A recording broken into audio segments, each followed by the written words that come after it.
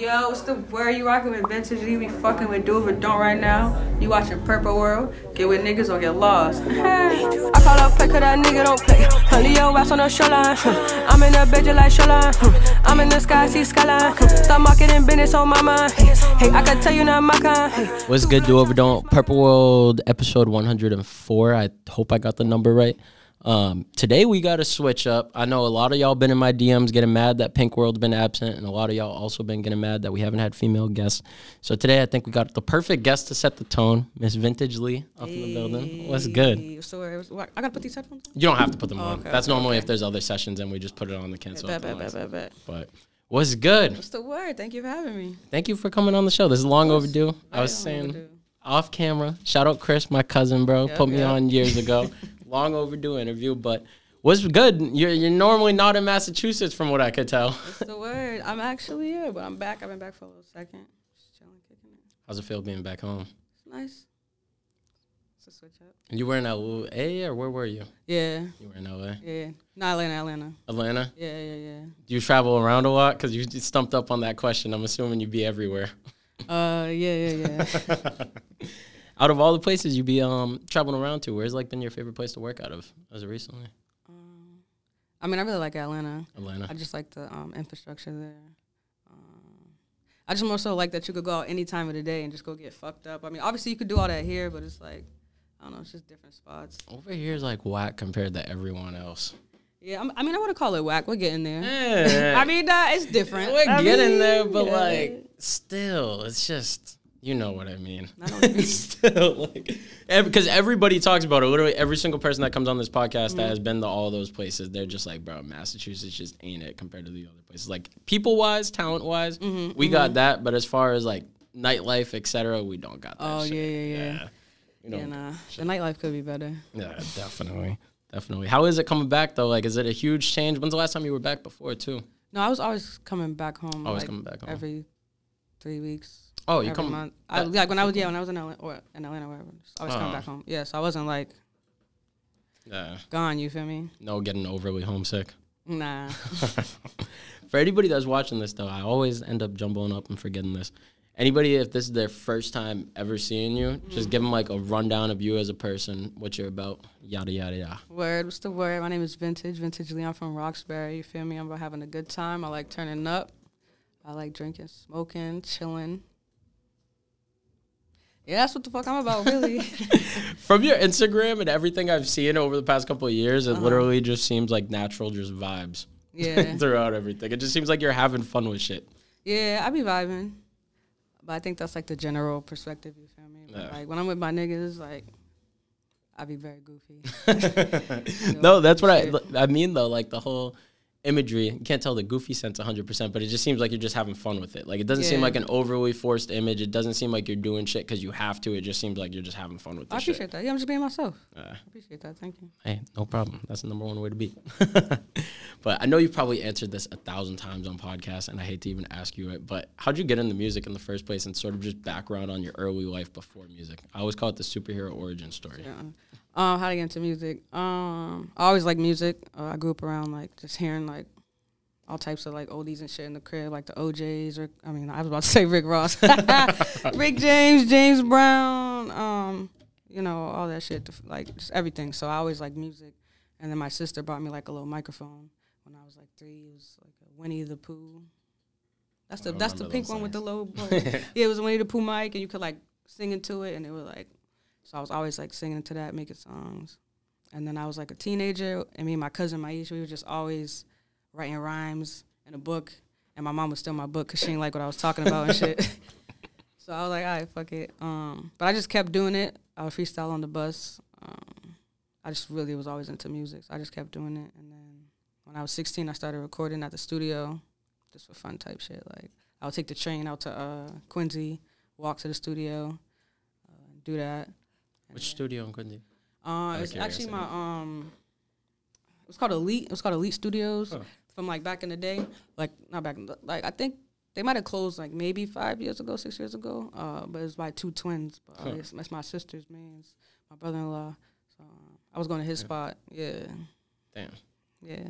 So how'd it go from that? Because it sounds like at first it started out as like a casual thing. Where was the point where it kind of turned into more serious? It just kind of became serious, I guess. You feel On me? accident? Like, yeah, like, cause I was doing little like demos and shit for like labels when I was 17. Goddamn. So I'll send them over to them, and they'd be like, "Oh, we need this type of thing. We need this type of thing."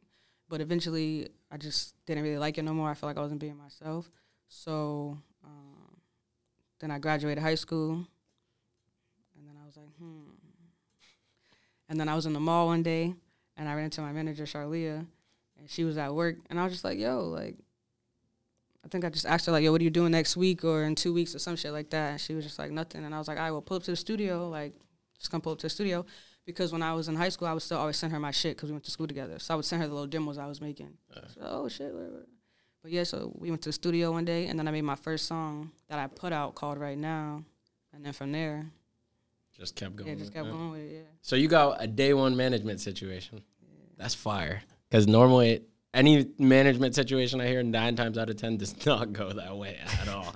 It does not go that way at all. So, but you just said at 17 you were writing songs for labels? Yeah. How the fuck did you even find out about that so young? Because I feel like I know people that don't find out about that until they're like 10 years deep into their music journey. It's funny. I was just talking about this. Do you remember Dat Piff? Yeah. So I was just like always going Dat Piff or YouTube or there's like another website at the time I forget, or My Mixtapes or something, and they had like all these beat tapes on every platform, mad beat tapes. I think it was called like Got Instrumentals. Huh. So every week they'd put like a Got Instrumentals volume, whatever. They went up to like 200 or some shit, and I would just listen to the whole pack, and I would write in my little notebook the little beats and shit, and then but they would leave an email sometimes. Some of the producers left their email, so I would just kept emailing the producers like, "Yo," and then one of them hit me back, and then we just started cooking that back and forth like that. So that was my introduction. Crazy. I was gonna say that's a pretty crazy introduction because, like I said, most people don't think about songwriting for other people until their dreams don't work out. Honestly, yeah. Nah, honestly, I was like, oh, like I didn't know how shit works. So I was like, let me hit them up or hit you up and like let me just see what happens. And then it's like, okay, like yeah, well let's see what you got. Like, come write, come cook. But like I said, I didn't mind it. But at that time, I was still trying to figure out like the shit I had going on. So, what do you feel like early on in your career, like before you even started working with her? What do you think your biggest obstacle was? Well, I started working with her before I even put out the first song. Well, when I put the first song. But so I guess because you guys have been doing stuff for a minute, if you want to say your first year of like actively dropping, what would you say your biggest hurdle was at that point? No, it might take a second to think about it. Now I'm vibing with the music in the background. Low key, I feel that like beat's I'm for you. Like, that beat's being made for you. So shit. I don't know if I can rap over that. That sounds like so. But no, that's vibey. The biggest obstacle though within the first year, I probably would say, I don't know. I really couldn't even answer that because I just felt like shit was just going so within the first year. I put out my first song, then I put out Anything's Possible, like, what was it, like a couple months later? Maybe like 6 months later. So I guess the biggest obstacle was like, oh, where am I going to put this music? Like, how do I get it out there to where the point that people could hear it? So I was like looking up all the blogs in the city at the time, and I would find their email or the submission page. I'm putting this shit in there. I'm sending it to everybody in the city. So I guess that was the biggest obstacle. Figuring that part of it out. Yeah, but then people ended up paying me back like, hey, yeah. So I was like, okay, cool. And then at the time, there was also one van, like a Brockton Media page. I think like Giles ran it. Shout out Giles, yeah. Felix, yeah. So I just would like hit him up. That's how I even met him, or even started talking to him, was because I was like, yeah, I know that's a poppin' like media source right now. So let me hit them niggas up. So yeah. It's funny because I always would hear the stories about one van for mad long, and I asked Giles a couple times about it off camera, but I had like the first conversation with him sometime during we did Giles' interview during the summer, right? I think it was, I can't even remember because of how many episodes, but the last one I did with him, we ended up talking about it, and I finally got to like, because I wasn't in the scene at that point, so I finally got the rundown, and I was like, damn, bro, how the fuck did you end up being a rapper? Yeah, I think I like found out about that at the very tail end type shit, but. Because a lot of people didn't really know that it was him running it, as far as I'm aware from. I don't even know how I found out bro. I found that out. I was just stalking.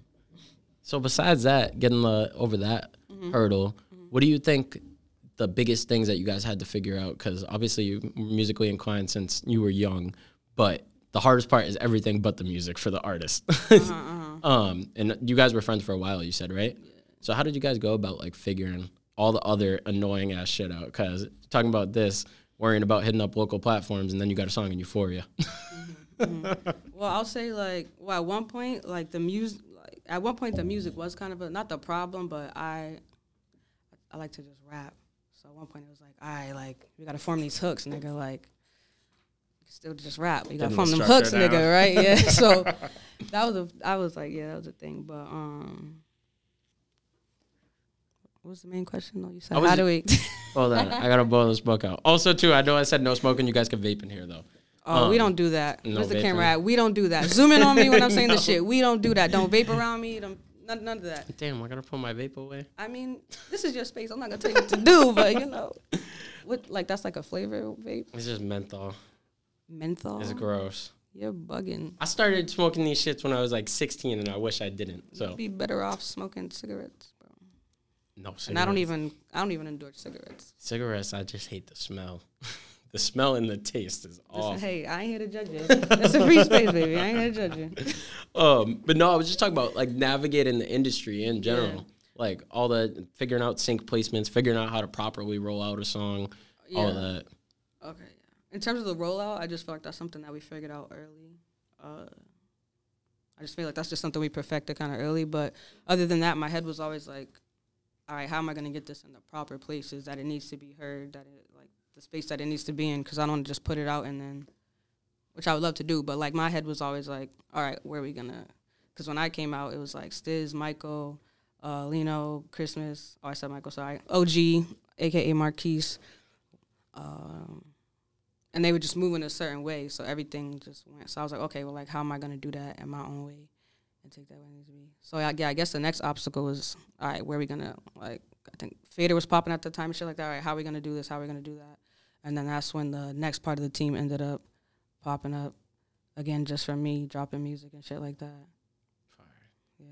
You know what's, like, annoying about that time period of music? Not annoying, but I feel like we were developing a Boston sound, and then you guys, like, all scattered, and then the younger generation, there's just no cohesion with the sound. But, like, everyone you just described, it's like you guys all had your own sounds, but I feel like we had, like, a Boston sound, if you know what I mean.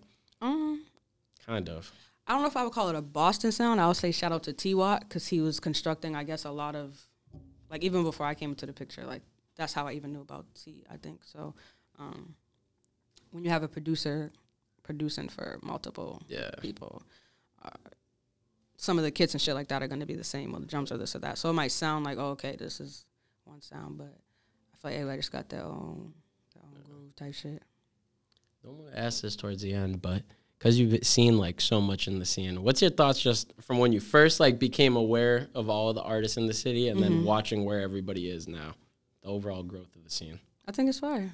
I think they have, like, a lot, like, what's going on right now, they have, like, a lot more accessibility to shit, which I think is dope, and there's a lot of more cohesiveness, working together, cooking up together. I think that's also fire.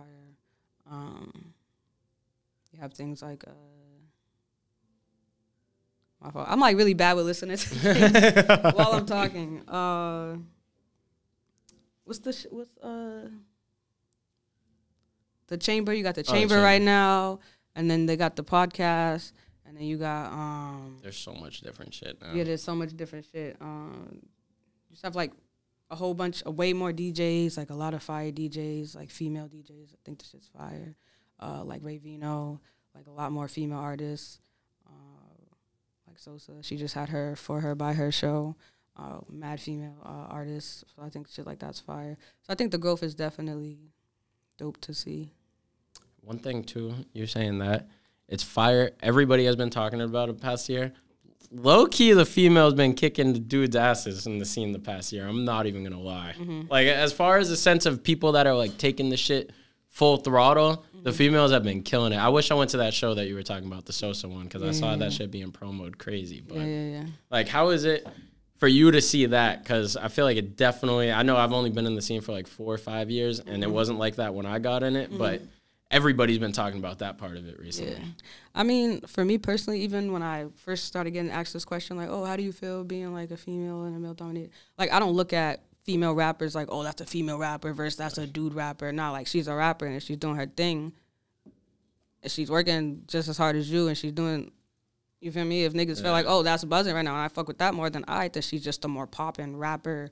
I don't be like, oh, she's a, like, oh, that's a, I don't do that personally. I don't like that because it's just like a way of separating shit. Like, nah, she's doing what she got to do. She's doing it. Like, nah, I only said it because that's the thing. Like, people normally do separate it, and they'll be like, "Oh, she's a female rapper." Yeah, like, oh, she's the best female rapper. Like, nobody like, could say that shit because the female's been working harder than the fucking dudes. Yeah. Like, straight up. Yeah. Like, as of lately, another question too, because they normally ask this on the girl podcast, but Lexi and Maddie, bro, I'm sorry that I'm doing this if you guys get mad at this and you're watching this, but it was long overdue. But they would always ask just about the typical of being a female in the industry, and you kind of just said it yourself. You never really looked at it like that, but I kind of want your perspective on that, if you've had any situations where you've been treated differently or anything like that.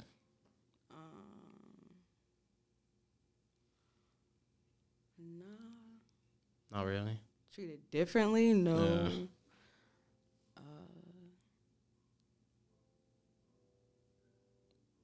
I wouldn't say treated differently. I could say maybe niggas think they could play a little more or get it, but like I check shit immediately, call shit out. Like I'm not one of them, so I would say maybe that, but I don't think, which is maybe like once or twice, but not like, oh, like, you know. You never had the I know the biggest thing that every girl that used to come on this podcast would complain about is being a female artist, and they would say that they'd be in the studio and the dudes come in and they say hi to everybody but you. You ever have to deal with that? Well, like, I'm like a stud, you feel me? So I'm not like, I don't know. So it's like a little different. Like, niggas say what's up. But also, you don't say what's up to me. Like, I'm not like, it's the proper thing to walk into the room and say what's up to somebody. But even me before, like a couple of years ago, like, or even when I was a teenager or whatever, like, I might not say what's up to everybody. Not even on no rude shit. Just, I don't know you. Excellent. I don't know what I don't know. So just, until I see it's cool. So. Relaying back to the music a little bit, how'd you go about getting your sound down? Because I know you talked about working with producers and stuff, but I'm sure that was a long journey to figure that out. Yeah, sound in terms of just like just getting the sound down pat. Because if you started singing when you were 3 years old and then you were making music in high school, I can guarantee you it sounds completely different than what you're making now. Yeah, because like that was all like YouTube type beats or like a beat tape or something like that, you feel me? It wasn't like a producer sending me beats that they just made like fresh. So you think the producers helped out the most with that? Yeah, because kind of, yeah, but they're still like sending you things and you still have to figure out like, all right, do I like this or not like this? But I'm very like hands-on. Like I have a hands-on the piece of the beat. Like I'm not touching the keyboard, but I'm like, do this, rearrange that, like turn this down, do that. Like, yeah, so I'm very hands-on with that. So your creative process here, are you hands-on with everything, like when it comes to visuals, all of that? Yeah, like I like to have a say or like give my idea or give my input. So like, you feel me? Because otherwise, like it'll just be like someone just telling you do this, do that, do that, and I can get like a little weird because I'm like, nigga, this is my art. You telling me to do this, do that, do this? I don't know. So if we could collab and work together, then I fucks with that. So what about like getting your voice down and stuff and figuring out what genre? Did you always know what genre you wanted to do, or did that kind of come along as you made more stuff? Like, I can't, like, sing, you feel me? So I knew I wasn't ever going to be, like, a singer or nothing like that. So I knew I was going to be, like, a rapper. Instantly knew that? Yeah. But I guess the style of rap, I don't know. I just had to keep hearing sounds, I guess, basically. Because when I was doing, like, little freestyles and writing the shit, I was doing it to whatever. Like, there was no specific sound. So, what would you say? I know you touch on influences a little bit, but what would you say your biggest influences are as you were young? When I was young? Yeah, like, before you started. Like, when you really locked in and you were like, I really want to do this music shit. If you could say at that point in your life, if there were 3 people that inspired you then, and then maybe even if there's new inspirations that you have now. I can't really say there's, like, 3 people that made me want to lock in, but around that time, a lot of shit I was listening to was, like, Lil' Kim, Missy Elliott, Trina, 50, Dipset. Listen to a lot of old school shit. And then Wiz dropped. I was bumping a whole lot of fucking Wiz, bro. Cardo's beats. I don't know, just anything that I thought was cool or different, or like I literally always love music. I was checking the music websites every day for new music and downloading the shit. Like, so I like everything. What about like in the studio? Like if you go get on a song in there, what's your process like then? You a freestyler? You like to have, if you were, well, we'll say a different session, like typical vintage session. Do you cook at the crib? Do you cook at studios? Do you write before? Do you freestyle? Like what's your process like making a song? I guess it does, no matter where I'm at, I guess like I like to listen to the beats. Typically, if I start rapping on the beat within the first like 10, 15 seconds, I like it. And then just have the beat loaded up. I'll probably do like 2 freestyles to it. And then, yeah. Just figure out after that. Yeah, it's like kind of like I finish it or like right then, or like I did a song called Odds and Evens. It's produced by Cave. We did that in like 1.5 takes. Damn. Yeah. Damn. I keep forgetting that Cave produces until you just said that. So it's like I just heard the beat and then I was like, well, let's fuck with this. Loaded it up and just did it. Damn. Yeah. So if you don't get a song done in that first session, 9 times out of 10, is that never seeing the light of day or getting finished? Not getting finished, but it's like, I don't know. I like to feel that vibe that I'm in right then and there. Yeah. How big's your vault? Honestly, I have like a bunch of shit. Me and Jordan, I don't know if you know Jordan. Jordan never died. He produced like a lot of shit for me, half my catalog. We were just going through a bunch of shit the other day, and I was like, damn. You got mad songs? Yeah, I was like, wow. I'm like, damn, why haven't I put this out? You haven't dropped since the Uno video, right? Yeah. Got a new track coming up soon. Need for Speed. Fire. Yeah, video already done. Fire. Yeah.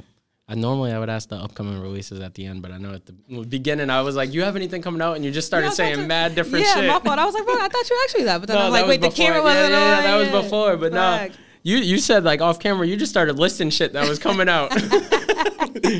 But actually, before we get into the future stuff, we got to talk about that Uno video. We got to talk about the Uno video. How did that come about? So we did the song Shoreline in Atlanta. And this was fire. And V Live, other co-manager at the time, he knows. We was just trying to like shop the song around basically, and then Uno ended up hopping on it. He came to Boston, hit the studio, and then shot the video. So that's fire. How was it putting out that record? Were you satisfied with everything? It was fire. That's one of my favorite records. I really like it. I think it's just like a good time, good vibe. Yeah. From everything you're saying, it seems like that's leading up to a project. Yes, sir. So let's get more into the buildup. What else? You just said another video. I forget the name of it, but you just Need for Speed. Yep, Need for Speed coming out soon. Video already done. You feel me? And then after that, we got shortly after that, at some point, we got the Grease Pack. That's the tape, fire tape, Fuego. I cannot wait for y'all niggas to say that shit.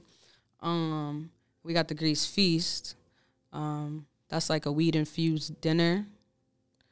A weed-infused dinner? Yeah, we had one in January, I believe.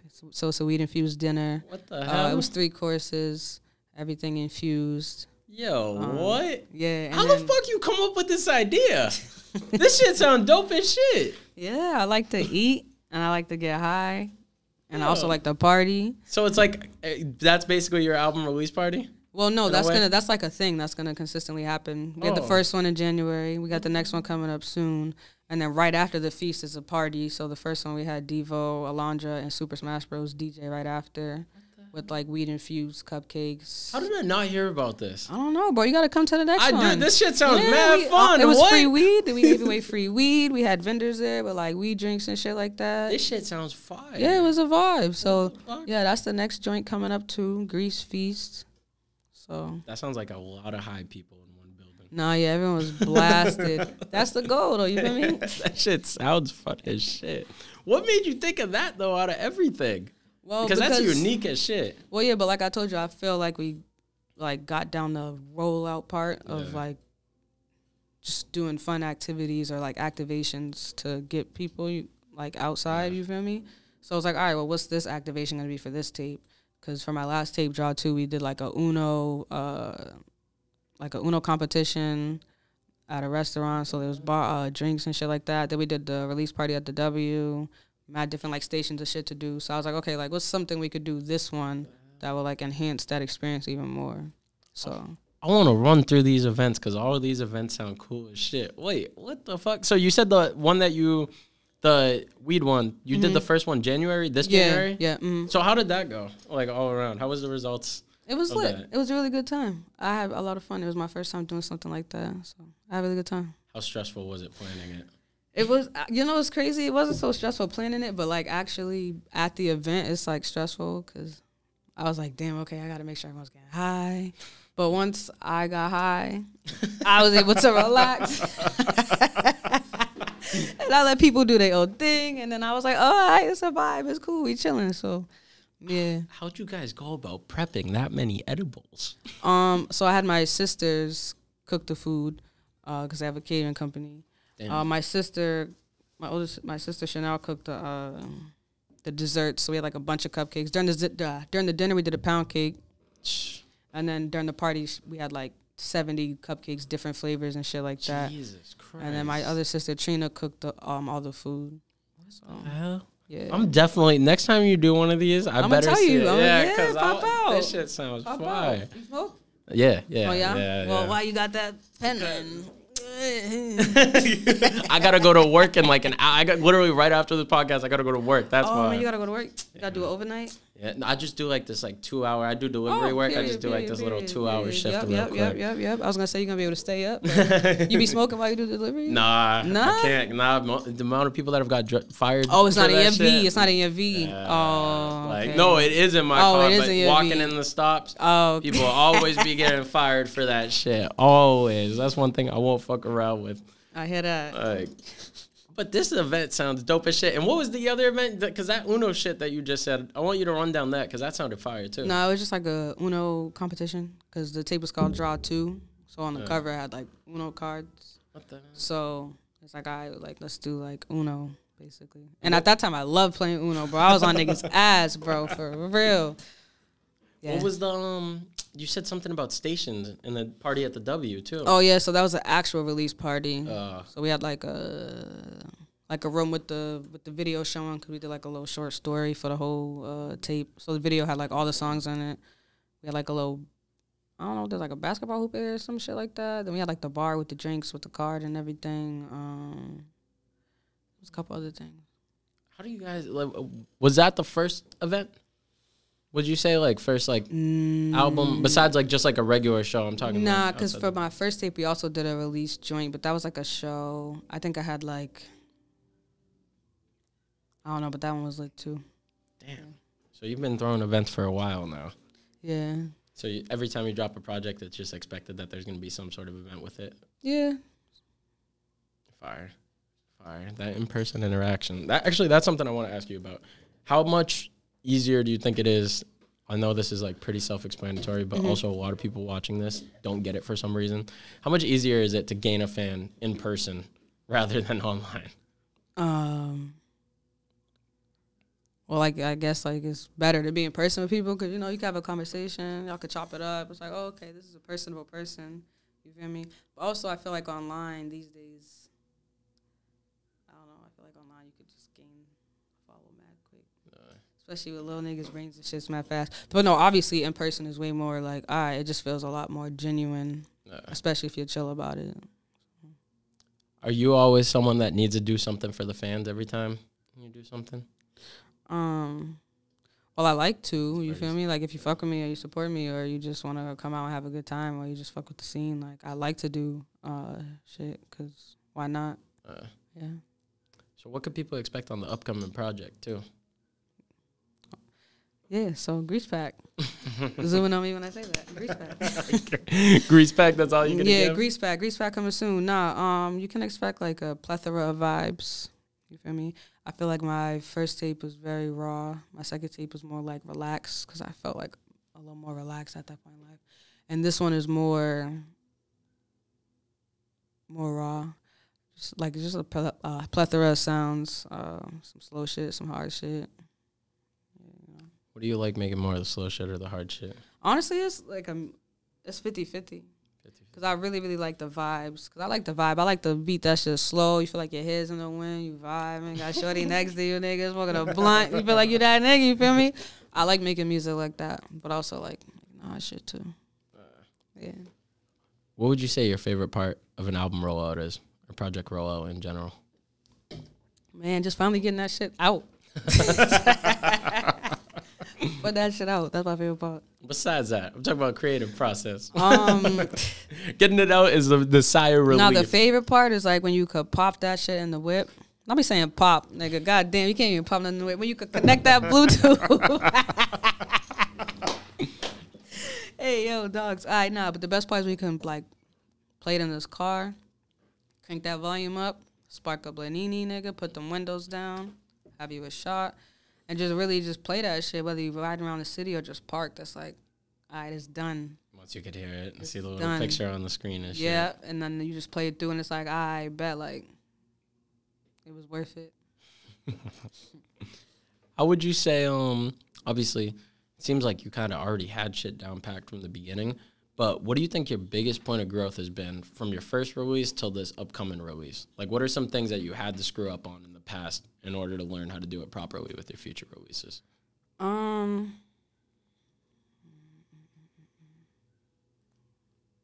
bumpy road.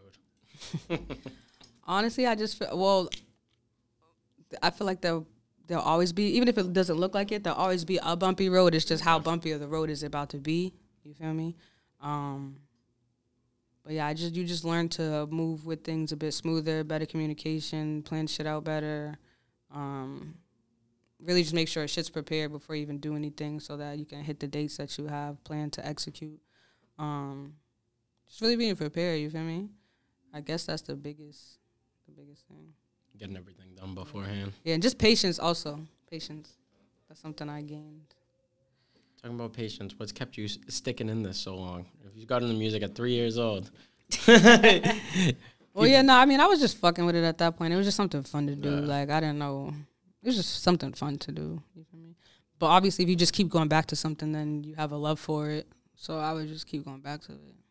There would be times when I didn't even think about music or nothing like that besides listening to it for months on end, but then I'm writing music again, like when I was younger and I was a teenager and shit like that. So, but yeah, I just kept coming back to it. So I was like, fuck it. I keep coming back to it. Like, let me just see what it could do. You ever have any moments where you almost quit? Nah, because I love it. I mean, like I said, if you just know you're going to keep coming back to some shit, I'm not going to quit something I know I'm going to keep coming back to. But shit, it's like a bitch. It's like a bitch. It's like living a bitch. You're gonna be annoyed with her at some point. You're gonna cuss the bitch out. Like, bitch, I'll be back later. I need some space because you tripping. Like, it's like that. You feel me? It's just like that. Because it's like when you're an artist, you really love your art. Like, you really, really, really love your art. Like, that's your shit first. You feel me? So, yeah. How you hurdle over creative blocks, if you've ever had any? Just gotta do shit. What do you think the worst creative block you've ever been in was, and how did you get out of that?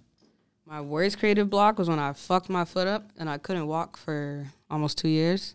Damn. Yeah. And I fucked it up just because I wanted to roll an extra blunt before I went to bed. I had already smoked the blunt. I'm like, am I going to roll up another blunt? I'm like, yeah, I'm going to roll up another blunt. I was just sitting there smoking, and I just, you know how you just be, like, relaxing and you, like, twist you just stretch your foot out and shit like that? That's all I did. I just stretched my foot. What? Finished smoking my blunt. I got up and I like kind of fell. I'm like, wait, my foot sprained. Because I know what a foot sprain feels like. I played ball growing up. I'm like, my foot is fucking sprained, bro. Next day I went to the doctor. They're like, yeah, you got a sprain. They put me in a boot with no crutches. So that fucked my foot up even more. For 2 years? Well, yeah, when I came home like a week later because I was like, fuck this. I don't trust this healthcare. You feel me? Then I got the crutches. But yeah, I was in PT for mad long. God. Mad x-rays, mad MRIs, nigga. And you couldn't even perform then, too. Yeah, I just couldn't do, yeah. I've hurt my foot, like, I've performed before with a boot on, too, and a cane. But this time was crazy, though. Like, I couldn't do nothing. Wait, you just breezed by. I performed with a boot on and a cane. Wait. Yeah. You just breezed by that mad casually. What the fuck? I went to New York one time with my mans. We just went in the middle of the night, and we stopped at the gas station at, like, the BK halfway in Connecticut. I had to pee. So I was jogging to the gas station. It's probably like 1 block. And I don't know, bro. I just fell. I had on the ones, they wasn't tied, nigga. I just fell. And I got up and I said, damn, my foot's fucked up. And I'm like, it'll be all right. We went to the club. We went to the hookah lounge after. I'm like, yo, my foot's fucked up, nigga. And I just I got her back on the bus. And I came home, nigga. I'm like, fuck that. And I had a boot. And then I performed with the boot on. And I had a cane, too, because I needed to be able to walk through the crowd. How the hell do you do that? You and Casso, I remember performing with crutches like a year ago. I'm mad injury prone, bro. I'm mad injury prone, sick prone. Like, Jesus Christ. Ginger shots every day. Oh, my God. Yeah. So that probably be throwing you in the most creative blocks whenever you got to deal with shit like that? Yeah, well, no, that time when I couldn't walk for like them 2 years, no. You weren't making like any music? I was mad as fuck. No, I was, but it's just like a creative block, you know? You can't really do anything. You're just stuck in the crib in pain.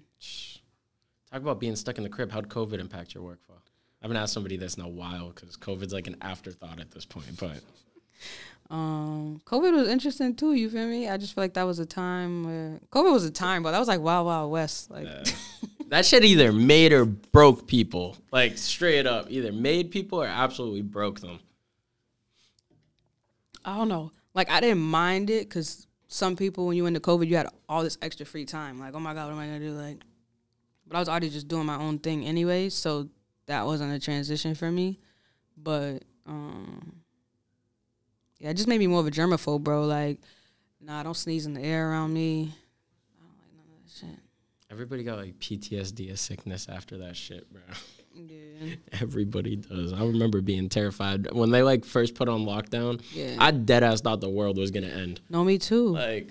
Oh, you know what's crazy? I didn't even answer the question. How did it affect the workflow? Yeah, I don't know. I just felt like everything was kind of just weird. Like I even had like a show at Northeastern, like right before, like right when COVID hit, when they closed everything down. So I didn't even get to do a show. I was pissed off about that. Yeah, like you really couldn't really do nothing. Really couldn't do no shows. I had to do I put a video out, but we had to do it like an animation. Damn. Cause couldn't even go out to shit. Yeah, we did it was like a collab, but couldn't even link up with the person because like you're in LA. I'm not flying right there right now. Like, nah, that's slow. And then like you could drop shit, but like if you're not, like it just depended on the climate. It's like, I don't know if I really want to drop. I can't be outside. I can't be people's faces. You feel me? God damn. Do you think that it helped you though, like in the recording process? Were you locked in recording a lot at that point, or? I'm not going to say it helped or anything like that. Because like I said, it didn't give me like, all this extra free time. Yeah. I was already doing I already had that free time. Yeah. So, yeah. Damn. Now something I've been dying to ask about that I almost forgot to ask until I did one last little look through your Instagram and I'm like, thank God I remembered this. Oh, man, okay. Getting a song on Euphoria. Yeah. How the fuck was that like when you got the news about that? It was fire. But, you know, we got the news, but we didn't know, like, I don't know if we knew, like till, like, a week before, right? Like, there was talks of it, and we knew about it, but, like, it wasn't confirmed for, like, a little bit, like, before. So I didn't want to get too excited and shit like that. But then we got the confirmation. I was like, yeah, boy. I remember seeing that shit when it first happened. I was like, yo, what the fuck? Yeah. And was it season 1 or was it season 2? Season 2? So it was like already popping and stuff, so it wasn't where it was like questionable. Yeah. Like you probably were like, yo, this shit is fucking. That's like the biggest TV show to come out in the past like 5 years. Yeah, nah, bro, like, that shit was fire. Bro. Literally, I know you're happy from seeing your face in the background. I knew you were happy about that shit. How'd that come about though? I feel like they just reached out and were like, hey, we want to put this song on. Damn. And then it was just like mad quick of a process. And then I was waiting for a second to just see like, all right, is it going to confirm or? That's crazy. Because I feel like the season was already like going when they hit us up about it, right? It was just about to start. Damn. Yeah. That's fire as shit though. And Angus was in the scene, bro. Yeah. Angus was in the scene. R.I.P. Angus. It's crazy. R.I.P. Angus. What was the movie I just watched? Oh, I know which movie you're talking about. I seen it. The robbery one? Yeah. That shit I didn't watch it, but I read that shit. But I was like, damn, I can't watch this right now, bro. Watch that shit. Okay, I'm telling you, that shit was crazy good. Crazy fucking good. He was such a good actor. I wish he didn't die. He was like my favorite actor to see in the past couple of years. Oh, word? Like, that's what's up. You know the story of how they found him for Euphoria, right? Yeah. Like, that shit was crazy. That shit was crazy. Telling your younger self, if you would have told yourself, okay, I'm going to have songs and TV shows, I'm going to have features with X, Y, and Z, how do you think your 10-year-old self would feel about where you're at currently in your career? Oh, that sounds fire. I haven't seen somebody get this distracted by music. That's how I know that you're just a straight music junkie. Not like my ears are going to like different shit. My fault, what was the question? What would your 10-year-old self think of where you're Oh, yeah, I don't know. I would be like, I bet, say no more. Like, I always knew, like, I was about to be on a regular shit. Or, like, I don't know. I just knew, like, I don't know what I was doing or about to do. But I was like, oh, I want to be a doctor when I grow up. Or, oh, I want to be. Like, I just knew, like, I was going to be me. Not no traditional. So I was like, okay, you're being you. Like, I love that. That's probably what my youngest self would say. You're being you. Bet. Yeah. Did you have family that was supportive off rip? Or was your family, did you kind of have to prove yourself to your family?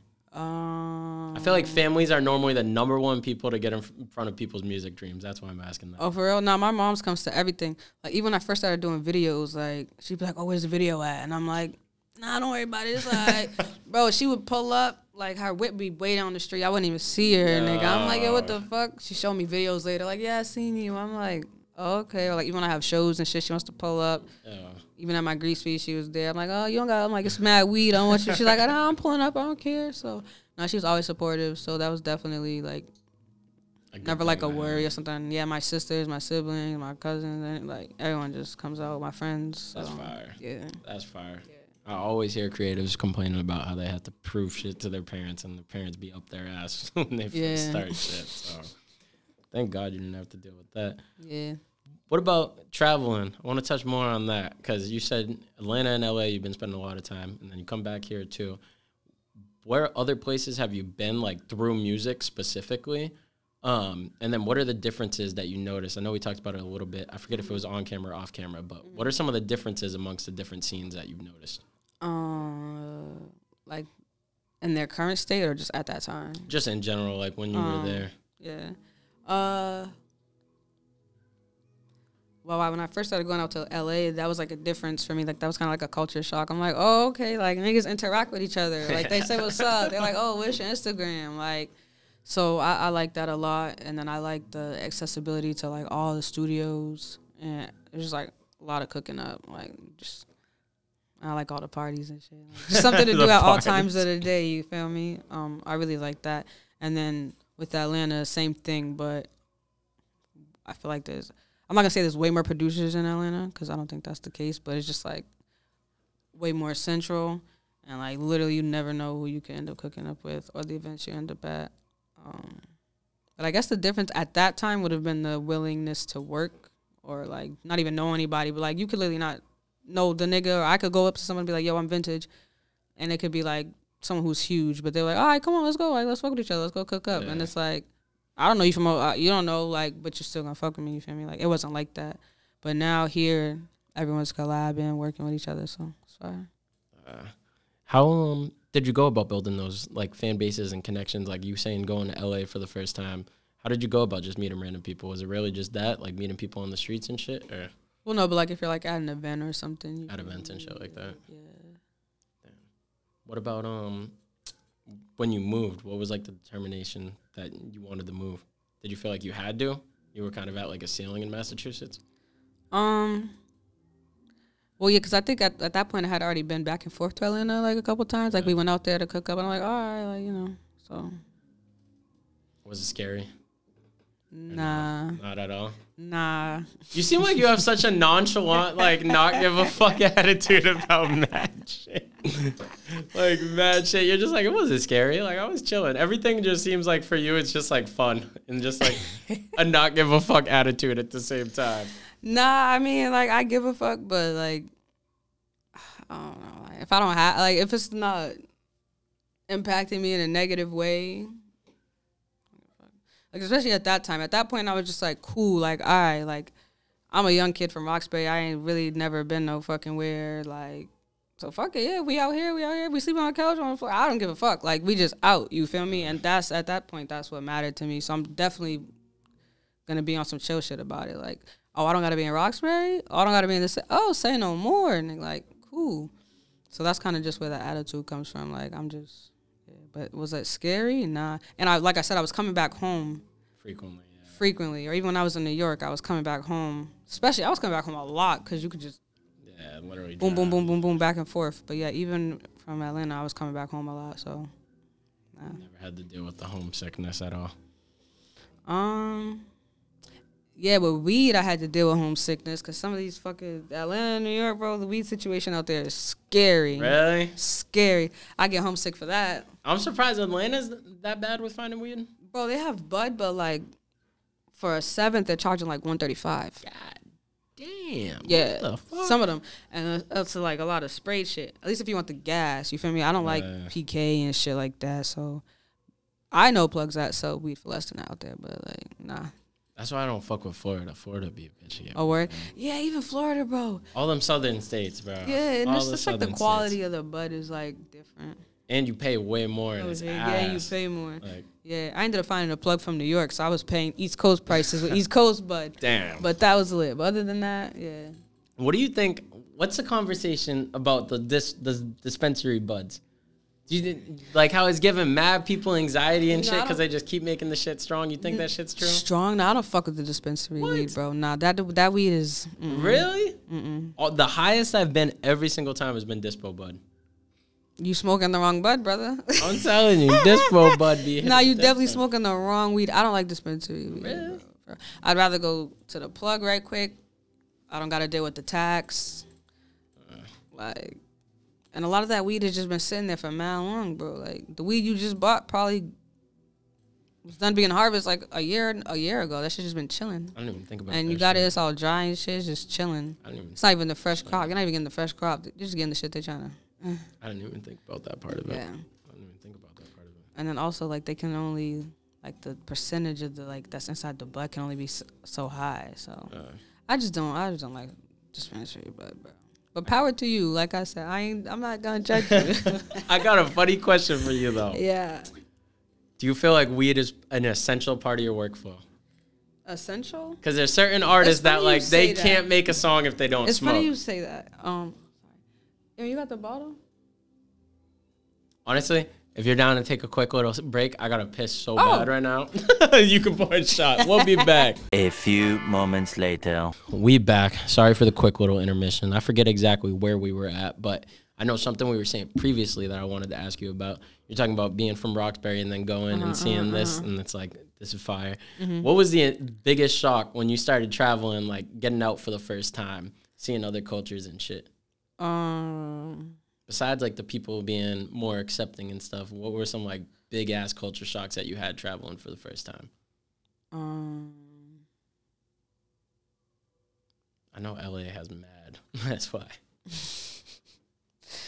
I don't know. There's a lot of weird I don't know, just, like, a lot of weird shit. Like, L.A. just has a lot of weird shit. You meet the coolest and weirdest fucking people. Yeah, like, it had, like, really cool vibes, but then the weird vibes were just mad weird. Like, one time I was in an Uber...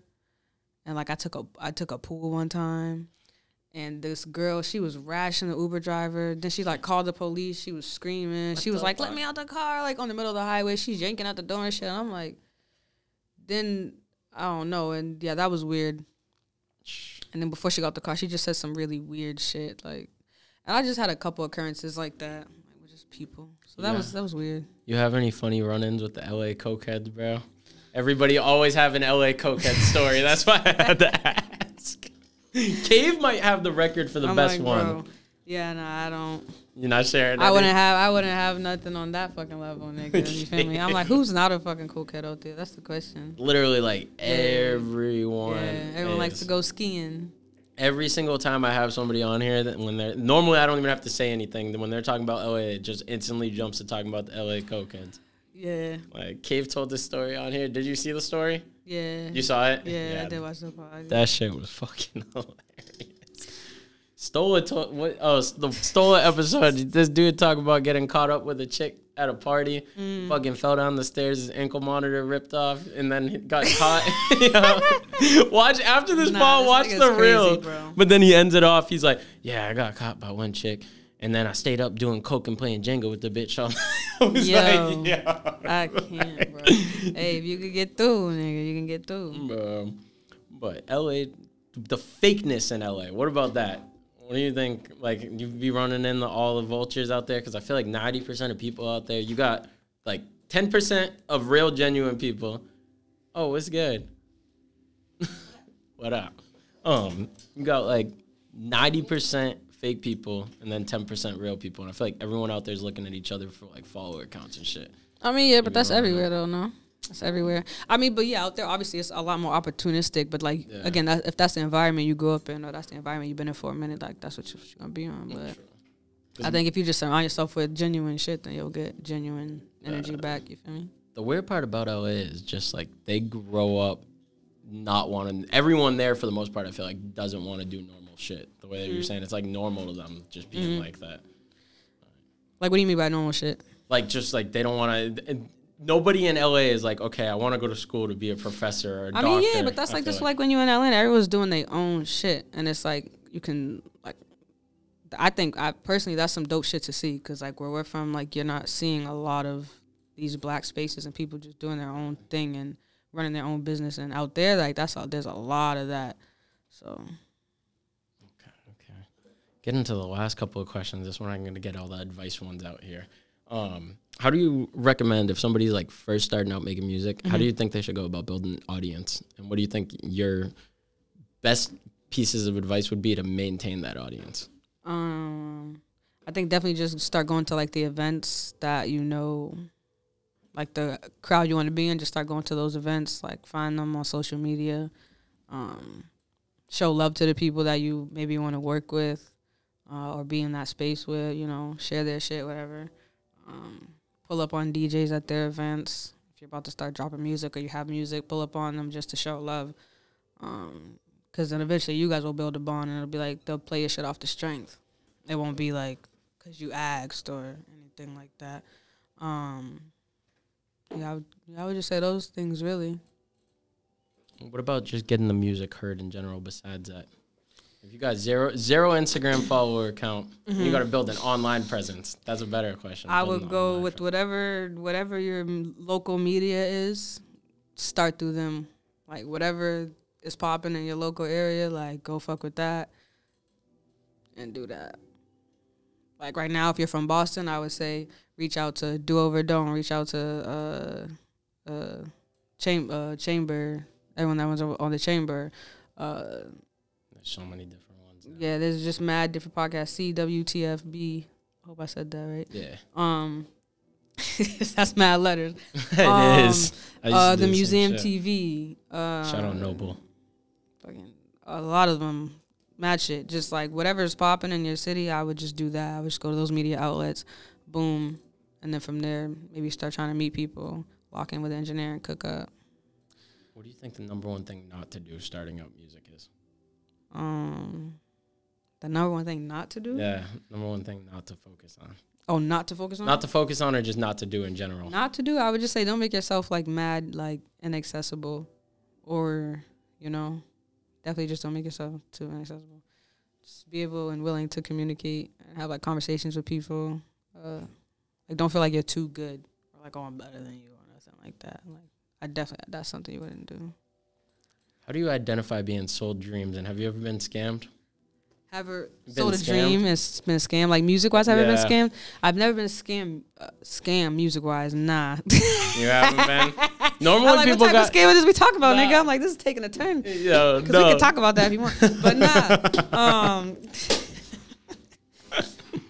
No, I'm kidding. I'm kidding. No, normally every artist I feel like has at least one story of getting scammed. You know what's crazy, bro? I've never got scammed music-wise. But, like, obviously, you first start fucking with, like, pieces and shit like that. Like, you're going to get scammed a couple of times. You first start fucking with the pieces. Like, niggas going to sell you some fake pieces that was already used. Clothes? Yeah. No. Oh. I mean, pieces. You know? I mean, cards. Oh. Yeah. Yeah. Yeah. But I thought you were talking about clothes. That's why. I like the niggas talk about some clothes. Nah. I never got scammed off no clothes. What was this other part of the question you asked me though? I don't even remember now. I don't even remember now. I'm not even gonna lie. I completely blanked out. I want to know though because I was gonna answer that. I think I said what not to focus on. And then next thing you said was I said not to do. Have you ever been scammed and then? Oh, have I how ever do you- sold dreams? Yeah. Yeah, of course you get sold dreams. Niggas be chatting that chat. I was gonna say, how do you identify it if something's fishy? Honestly, bro, niggas could say a million things in the world. They could say everything. But if the actions don't follow, if you don't see those actions, like eventually, nigga, like if niggas like, oh, I could do X, Y, Z for you next week, and next week comes and it don't happen. And then next week it comes, it don't happen. Well, you might need to start thinking like, all right, like, this nigga's just chatting. Like, and you being sold dreams, you feel me? Yeah. Like, yeah. What do you think the number one flaw is, like all across the board with artists? If you had to pick it seems flaw? like you had something. Wow, I'm like No, if you think there's like one flaw that every artist has for the most part that they have to overcome, what do you think that is? probably themselves, honestly. You gotta Deeper overcome than yourself. that. Deeper than that. Deeper, that's the deepest it can be. Like, if you have got to overcome yourself, what do you mean by deeper than that? I'm saying more specifically, I should say. Like, than yourself. when I say yourself, I mean, like, you might have a song that you're like, oh, I don't know if this is fire. Oh, I don't know. But then you literally play it for a group of people and like, yo, this shit's mad fucking crazy. But, like, it was yourself. You had to get over that, like, because you're playing it for people. And then it's like, I've had songs, like, even Anything's Possible. I didn't really like that song when I first made it. Even T-Watt, he was kind of like, I don't know, we gotta go back and do this, do that. And I'm like, yeah, you're right, yeah. And then I forget what happened. We just put it out like that, and it was like, oh, like niggas fuck with this. Like I had to get out of my own way, so that was my biggest obstacle. But deeper than that, shit, I'm like, fuck. You want me to think? That's good enough. That's good enough. Have you had any troubles with confidence in the past, or do you feel like you were naturally just confident? Confident, like Just as an artist, the way that you're talking about, like people will hear their music's fire, but then they'll still be 3 years after them making music and haven't put anything out. Nah, I don't know. I just always been like a confident person, I guess. You feel me? So if there's anything I was doing, then I'm gonna do it to the best of my capabilities. Obviously, I'm a human. Sometimes you might have like natural human nature thoughts, but other than that, I've always been like, whatever it is, whatever I'm doing, I know I could do it, and I'm gonna get it done. So. If you got introverted artists that are watching this, that they have troubles with the confidence, how do you advise they go about building that? Bro, I'm probably one of the most introverted motherfuckers. But the thing is, I got better with it over time. You feel me? Like I said, like if you're a gang, you know I'm goofy as fuck. I'm funny as fuck. I make, like I say, we do all type of shit. But if you don't know me, then you're probably going to be like, oh, she's on some chill shit. But if you're an introvert, I would just say just, again, work on being able to speak to people, communicate with people. Don't think just because your friend knows this person or whoever on your team knows this person that you also don't have to know this person or talk to this person, because granted they could do things for you, but it'll be way more efficient and better if the person on your team had a relationship with said person and you had a relationship with said person, because they would want to do a lot more for you. So I definitely just say that, because that's something I had to work on, being able to like talk to people. Because it's not that I didn't want to talk to people, I don't fuck with people, it's just the way I grew up, nigga. If I don't know you, I'm not speaking to you. If we even look at each other 3 seconds too long, I'm thinking, what's the problem? We got static. So that's just kind of how I came into it. That's just how I've been as a person. If I don't know you, I ain't saying shit. So I had to get out of that and really just be able to talk to people. So, yeah. Besides, well, that seems like it wasn't really too much of a problem for you. But what do you think your biggest fuck up in your career has been? My biggest fuck up? Biggest fuck up. But you had to make that fuck up to move forward.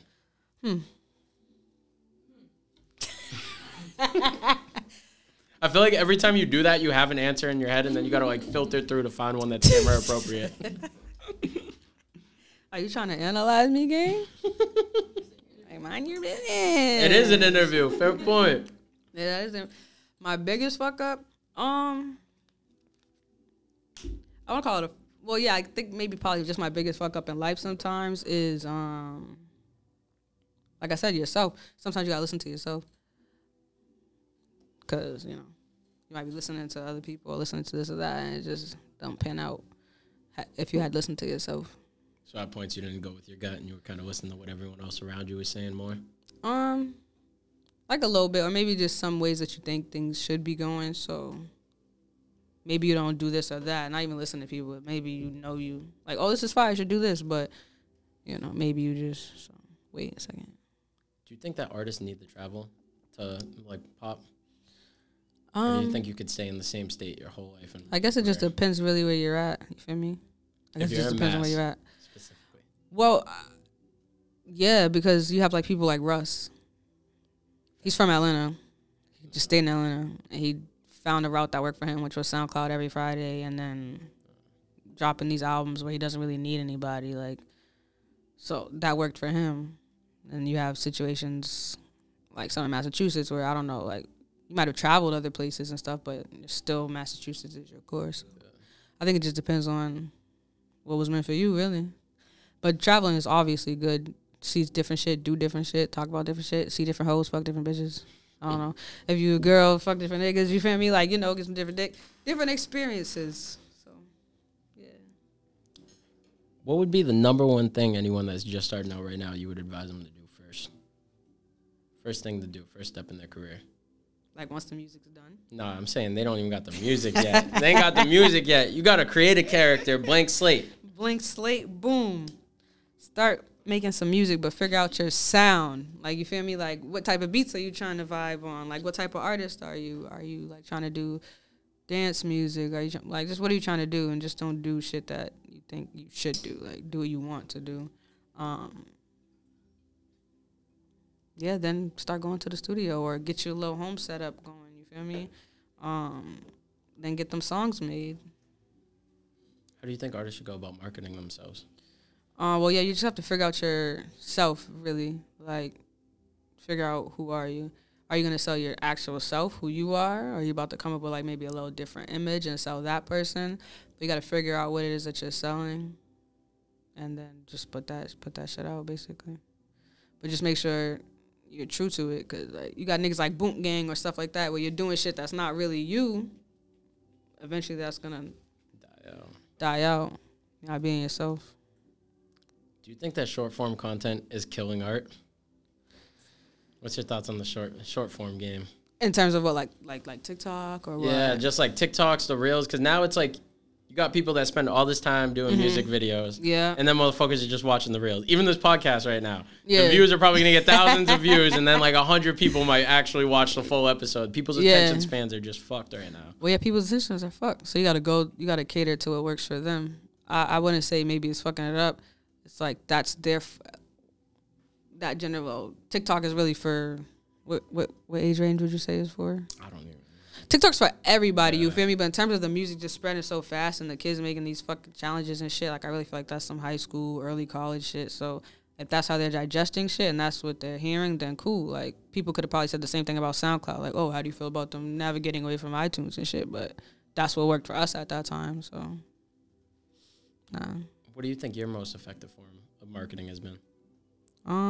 If you had to pin it down, the one thing that you think has brought you the most fans, what would you say?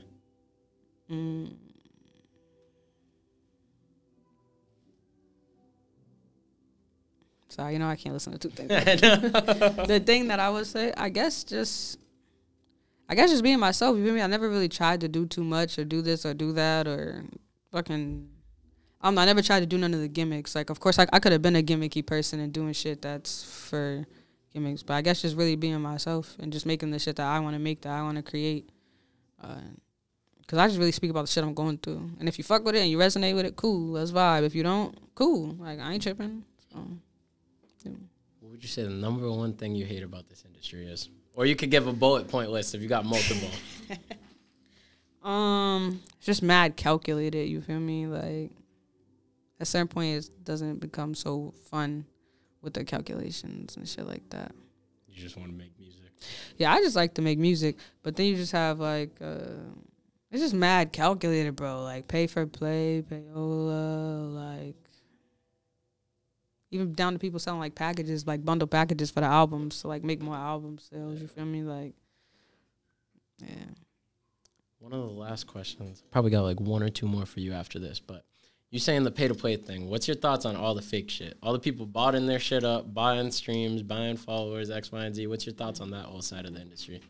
Like I said, I'm not here to judge, but so judge. I'm not here to judge, but nah. I mean, I guess I get it in terms of the look standpoint. You feel me? Like, maybe you want to look like shit's going a certain way, but again, at a certain point, that's gonna die out because it's not authentic. So, you seem like you're holding back. It seems like I don't know. Normally, people are passionate about that one. Nah, I mean, if that's what you into, you feel me? Like, that's not what I'm into. But if that's what you're into, if that's your bop, then I don't think it's necessary. I think it defeats the purpose. Like, it might give you that look, but I could tell off rip if, you have bots following you. So it kind of defeats the purpose, you feel me? And you got people that work really hard for this shit and is out here trying to get it. So if you're trying to take the shortcut, I don't think people really gonna fuck with that. But like I said, it's not my bread that I'm spending. It's not my business. So, yeah. I want you to break down talking about bread. Investing in yourself as an artist. What is your thoughts to all the people out there that they think that they're going to make a music career without spending $1? Yeah, good luck, buddy. Like, the amount of people that genuinely think that, though, is crazy. Or they think that they just have to pay for a studio session and there's nothing past that.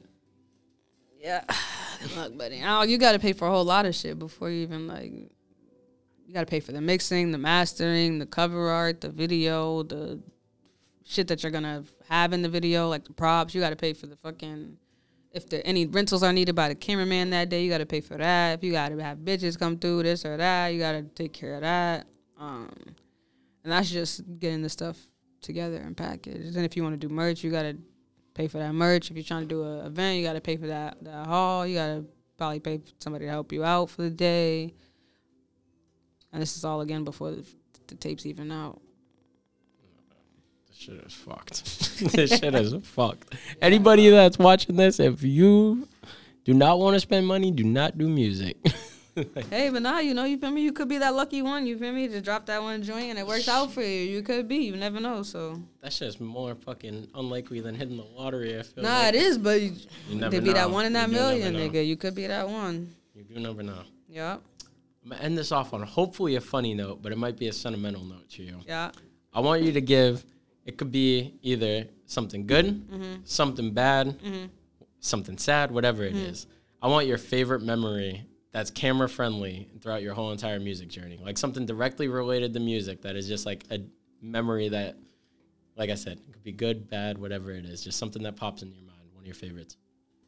I gotta think, bro. I'm like a thinker. I gotta really think about shit. When niggas ask me questions, I really gotta think about shit. I could like, tell. I can tell you a lot of crazy shit that's happened throughout the years, but I'm like specifically music. I'm like, one night niggas had a party. It was all of us. Oh, you said camera friendly? Okay. Oh, no, it could be. You can say it. You can say it. No, as long as it's not going to get anybody indicted, it's good. Nah, I mean, for me personally, I just like the good nights, you feel me? Good little, some Janinis, nigga, some Shaninis, nigga, some shorties, more than one, Yeah. We've had nights like that, like those nights. You seem like a big partier from this pod. Don't even say you're not, because almost every other sentence has been about you partying. Nah, I feel like. a partier? No, I'm not a partier. But I like to go to events. They're all looking like, what? I like to turn it with my niggas. You feel me? Yeah, I like to do that. That's a good time. But I'm like, damn, a crazy moment.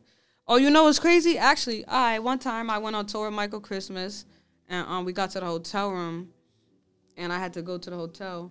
And there was a chicken bone on my floor. What the hell? There was like a yondom in the corner a used yondom in the corner. And it just smelled like ass in that bitch. That's something I'll never forget. That's something I could tell you right now off rip. Like, I was like, there's a chicken wing in my room, my nigga. Like, we was in like some random ass place, bro. What the fuck? Yeah, bro. Out of all stories, a chicken wing and a used condom. Out of everything.